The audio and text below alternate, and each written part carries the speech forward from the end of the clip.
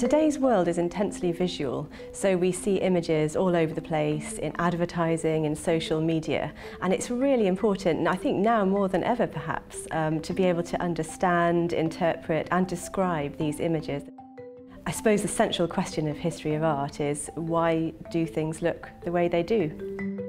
In terms of careers, art history can open up a whole range of different paths, everything that you can go into if you study in the arts and humanities.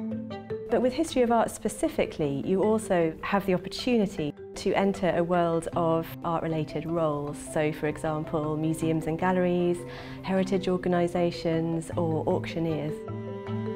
On our course we see many students who are really passionate about art and the built environment and really want to know more about that and feed that love of the visual arts and culture.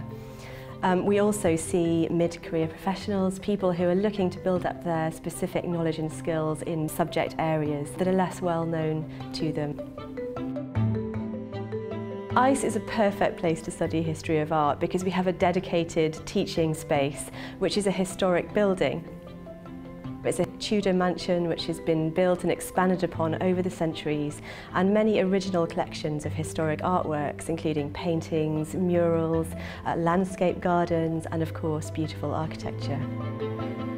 History of Art at ICE has really strong connections with the History of Art department at the University of Cambridge. We have many tutors from the department who also teach at ICE, and a strong relationship of exchange.